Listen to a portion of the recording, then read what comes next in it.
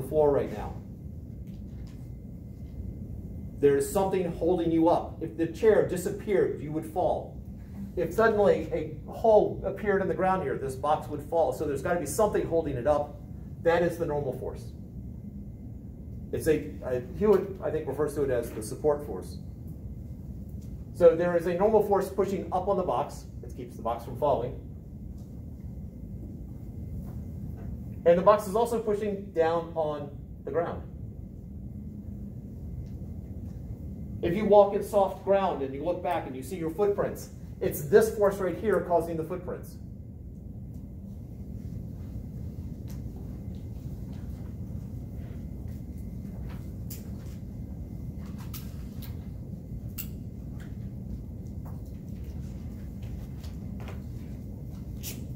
Questions before I talk about rookie mistakes?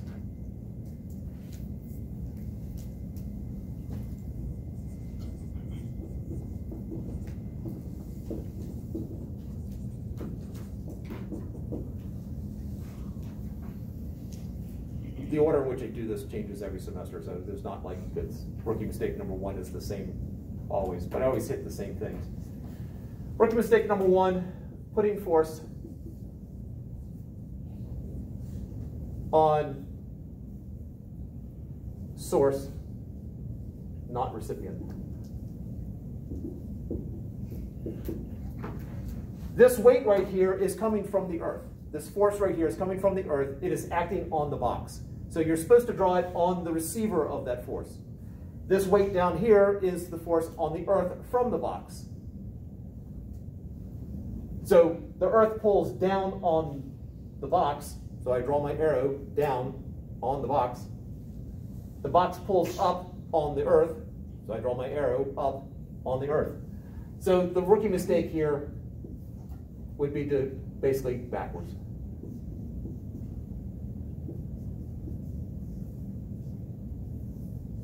Put a little Mr. Yuck sticker next to it. Please don't. I'm bringing these up just because these are common mistakes, and hopefully by highlighting them, this is not the part you'll remember, except for the fact that, oh, I'm not going to do that. Mistake number 2, no man's land.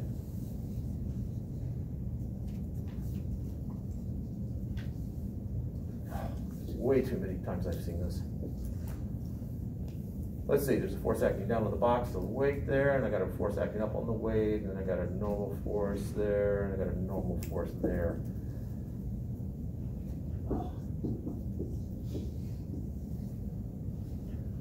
I have no idea if this person knows which force is acting on which object.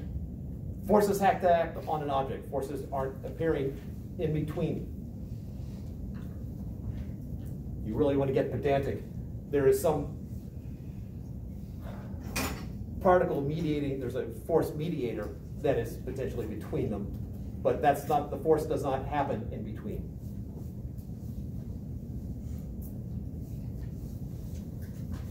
And sort of the opposite of, and sort of, I guess the counter to that one, rookie mistake number 3,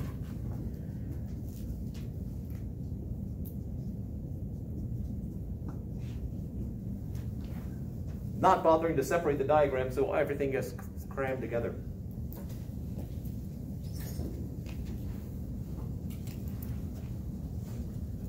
And as always,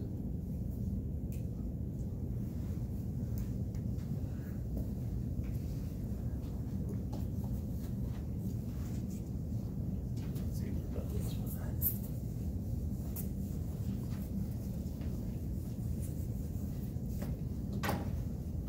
Questions up to here? Because you know the next one's going to be even more exciting.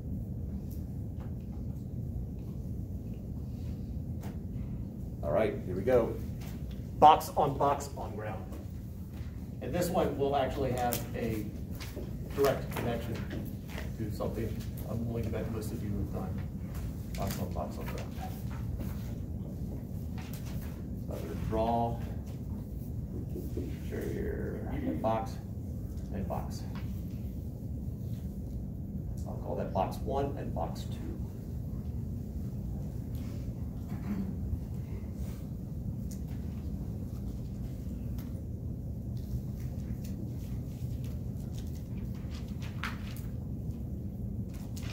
If you don't like box on ground and you want something more visual, box on table on ground. Still works. All right, so first thing I do, I draw my I got three objects here. I got the two boxes and I got the ground. And so I draw them so I got some room to write my arrows. I personally recommend that you always draw it in roughly the same orientation as the original problem. That's why I drew one here, then two, and then the ground. Technically, you don't have to. I could draw two over here, and I could draw one over there, and then the ground's on the ceiling. But for me, it's just easier to keep track of it if I draw these in the same orientation as the original problem.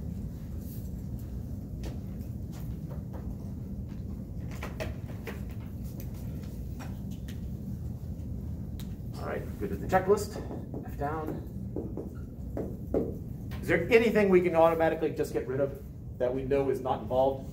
Friction. All right, so friction's gone.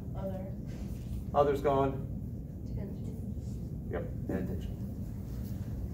So again, still just like that, got rid of 60% of the forces. All right. Now, let's do weight first. Once you get used to it, weight's the simplest in my opinion. Is there any weight involved in this problem? Because I got a big old planet down there. What is the direction of the weight acting on mass on the box 1? Down on box 2. It's acting on 1. Okay, so down on box 1. And what's they come in pairs. Where's the other one? It's coming up from 2. Up from 2? Yeah, it's a 1. You mean up on 2? So you would draw it like that? Yeah. Okay. Yeah, get picky about the prepositions at this point. The force is on, not from. This is the one that's from to, or not. So let's think about that. I haven't quite labeled it yet. Let's just go ahead and say that is not correct. If box 2 suddenly disappeared, does the box 1 suddenly have no weight? What would happen to box 1 if box 2 suddenly disappeared? So what's causing this weight? Gravity. More specific, what object? That's the other part. That's the pair. Weight is between the huge object and the small object. It does not require contact, as we did in the very first box falling.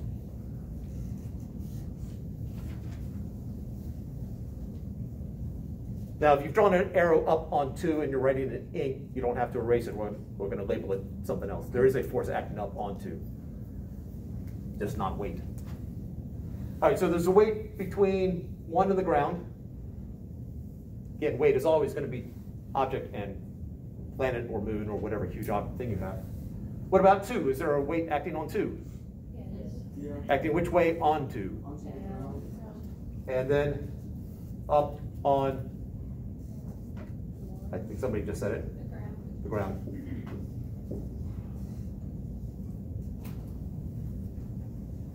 Now there's a small mistake here that I would call rookie mistake number 4, whatever we're up to, 4. Doesn't require erasing anything. What is wrong with this picture?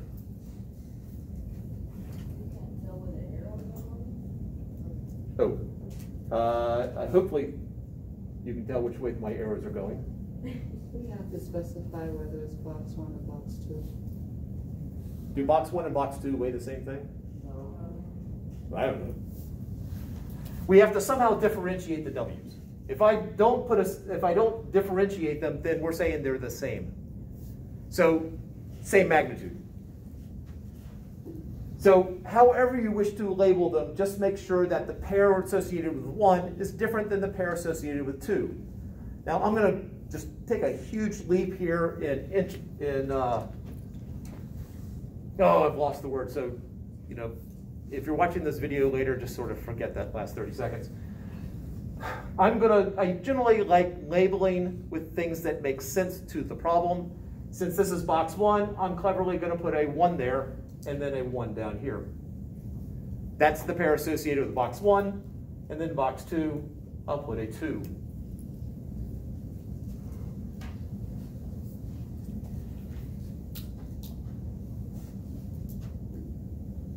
Some students, regardless of what the object is, the first pair they do is 1, the next pair is 2, the next pair is 3, and so on. Sure.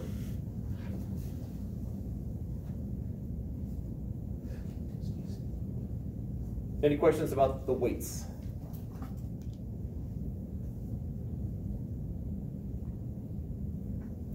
All right. Sorry, I don't know if I took a long enough pause there for people to ask. All right. There is a gravitational force between 1 and 2. It is not weight. Weight has to be with the planet or the moon or whatever huge object it is. The gravitational force between there, just sort of imagine you're sitting right here and just feeling that gravitational pull towards the clock, or towards your table, or towards the window. You feel yourself getting tugged in that direction. You find yourself difficult to leave the room because you're being pulled by the blinds. I'm trusting you're not. The force between 1 and 2 is so incredibly tiny that we are going to ignore it.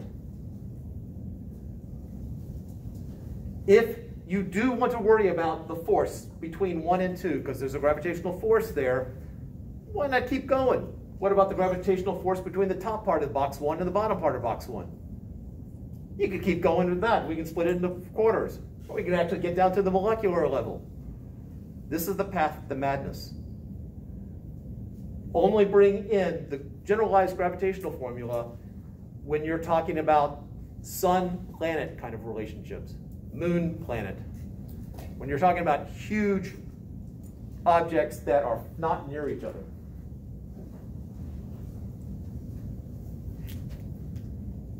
All right, weight done. Normal force?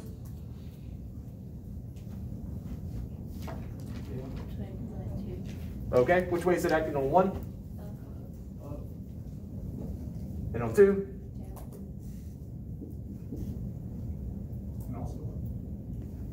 And also From what? Because of the ground. Okay, so we got this pair here, they're in contact, and we got this pair here, so I've got, oop, that is mislabeled there, that should be Y1. Somebody should have called me on that. And then Y2 there, and Y2 here.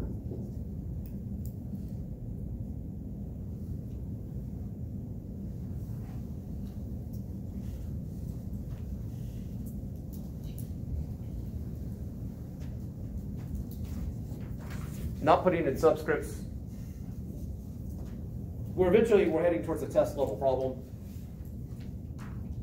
There are some students who just don't bother with subscripts, and what I do is I generally give credit for the first one, and then there's the deduction for all the other ones. So on the ground is Y1 going down and Y2 going up. That's Y2 on the ground. Sorry, are you saying that there should be another force here, or you're trouble reading my writing? Yeah, I always had trouble reading. That's a 2.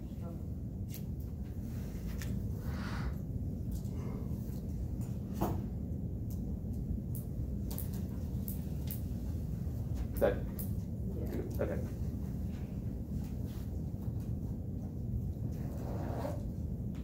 A couple years ago, I had a student whose glasses broke right before the semester began. I'm not saying that's the issue there, but he did not have glasses until the last week of the semester. And throughout the entire semester, it was always, I can't read that. And he'd be squinting the entire time. Glad he finally got his glasses. All right. Now, let's actually relate this to something else.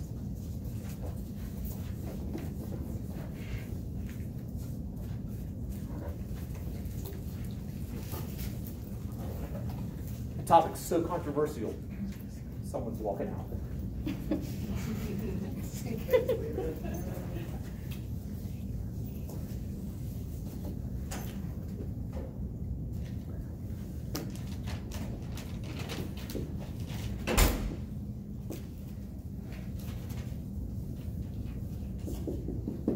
person on scale on ground. To the force diagram, the person on the scale on the ground. We could have a person on the scale on the bathroom floor in a house that's on the ground, but let's just simplify it. You take the scale outside, you step on it. So I draw my 3 objects.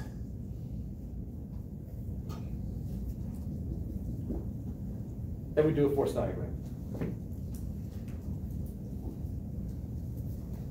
So what's the force diagram look like? Or tell me a pair of forces that's involved here. So there's friction, sure. All right, first I heard, let's do weight and then we'll come back to Luis. Wait, Acting on, the scale? acting which way on the scale? Down. Okay, so I have weight, and so this is a case here, I'm gonna put a little S here for scale. And it comes in pairs, so where's the other pair part? From the ground up. On the ground. Oh, okay.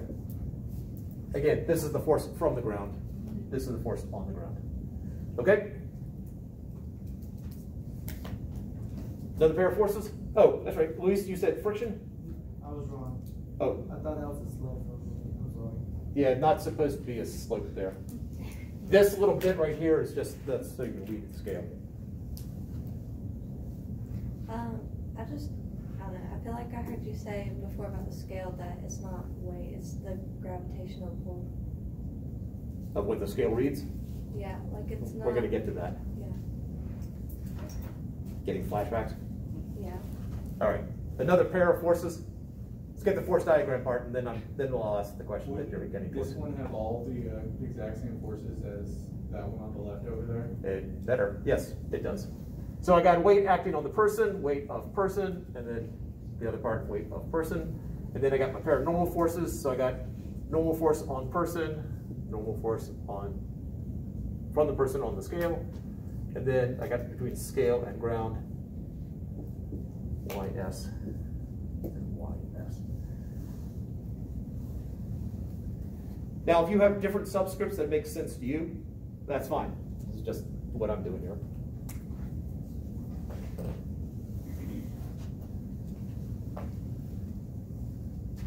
All right, so now, the question is that Isabella is getting towards. What does the scale measure? When I step on a scale and it says 200 pounds, what is it telling me?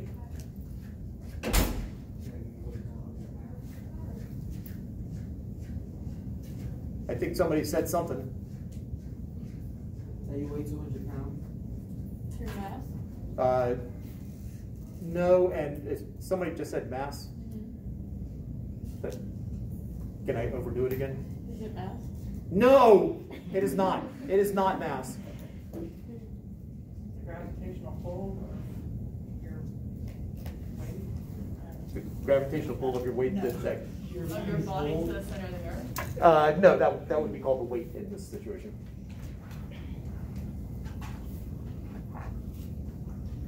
I hope you're okay when I overdo it. I've had some students in the past where I just misread it completely and they...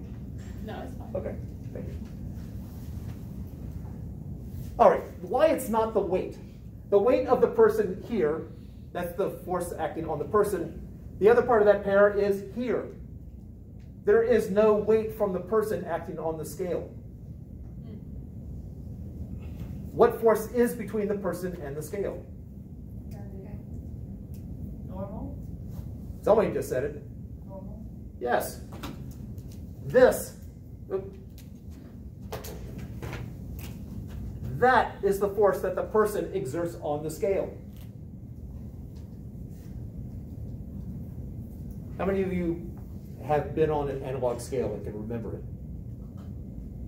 Wow, 1, 2, Sorry, what did you 3. say? How many people have stepped on an analog scale?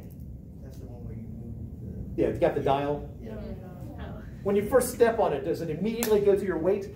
No. Yeah, it usually shoots past and comes back. That's because your normal force is changing. When you first step on it, the normal force is more than your weight because it's trying to stop you from falling. And then eventually you get to a point where it's in equilibrium. You get to a certain point when you're not accelerating anymore. You're just standing there. At that point, these two forces are equal in magnitude. So the normal force is equal to your weight in magnitude. But it's the normal force that a scale is actually measuring. If it were your weight, think about it from a dieting point of view. You step on a scale and suddenly you're like 400 pounds. And then you bounce a little bit and suddenly you're down to like 50 pounds. And then you're back to 400 and then 50 and then 400. It's a massive weight change. Or your weight's really not changing. It's just the normal force that's changing.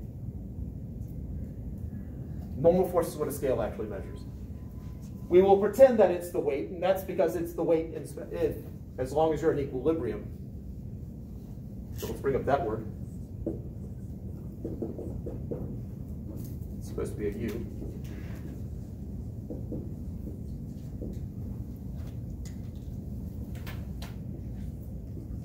A state or condition in which the total force is 0.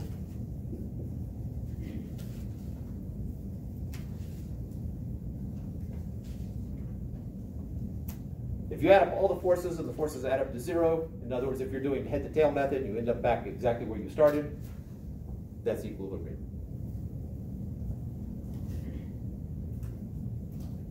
Now, if this is true, and this was hinted at earlier by Aiden, I'll call you a different name, by Aiden, and this connection we'll get into more in chapter 4, but if the total force is 0, then your acceleration is 0. Now what acceleration exactly is, that's technically chapter 3. And if acceleration is 0, that means your velocity is 0. Change in velocity, not your velocity. The change in velocity is 0.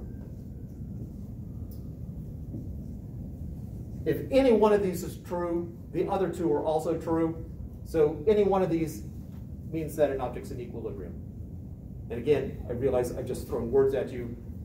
We'll flesh it out as we go. So do you keep the weight or take it off of the diagram?